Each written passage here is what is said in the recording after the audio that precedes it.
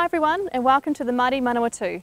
I'm Nadine Huitema, the Technical Specialist in Animal Nutrition for the North Island for PGG Wrightson. We're here today to talk about calf rearing and calf nutrition, especially from birth through to weaning. So there are lots of things that we could talk about when it comes to calf shed design, calf housing and animal health when it comes to calf rearing. But for the purposes of today, we're just going to focus on the ones that are really important for nutrition and calf growth, and that is around shelter, warmth and ventilation. So as you can see, we've got a beautiful shed here in that it's facing the north, it's warm, there's really good shelter from the prevailing wind that comes from the west, and we've got some calves that are very relaxed and very calm in these conditions. What we don't want is that we get a shed that is so well covered and provides so much shelter that it actually doesn't have enough ventilation.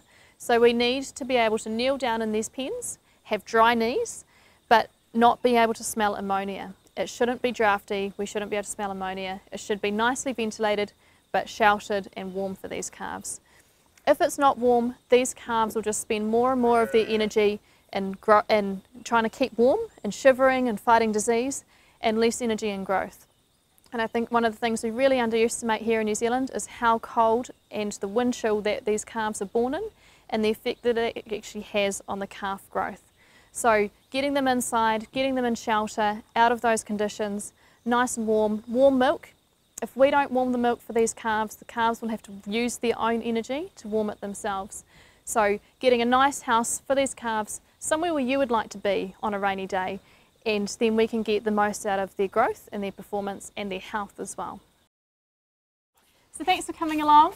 I've really enjoyed talking to you today. I hope you've taken something out of it and you've learnt something about calf rearing and calf nutrition from birth through to weaning. We're always here to help, and especially with our local TFRs. Make sure you get into contact. We are always here for a helping hand and always here to find the answers for you. Thanks.